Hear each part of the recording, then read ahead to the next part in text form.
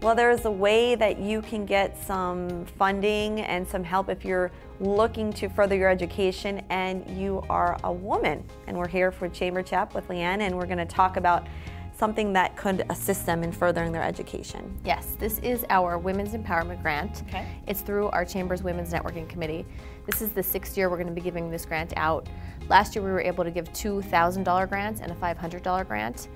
We do this through all of the events that we have throughout the year through our Women's Networking Committee, and with help from PPNL as well as the Hazelton YMCA. But it's really intended for women who are beginning their education, or anyone that's returning to college for an advanced degree, or taking additional courses to improve their workplace skills. All right, if someone is interested and thinks maybe they can apply for this, what are the qualifications? Who is a good applicant for this?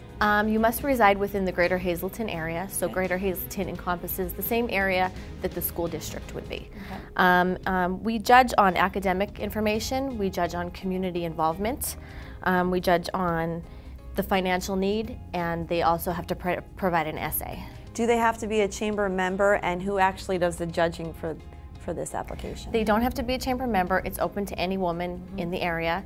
So we encourage anybody that is in need of some additional help to apply.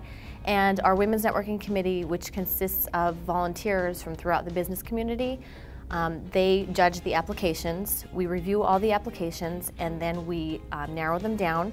We do personal interviews, and then they select the recipients. How could anyone out there get an application if they're interested in applying? The application is on our chamber website, hazeltonchamber.org. It's under the important links section of the main page of our website along the left-hand side of the page. Okay.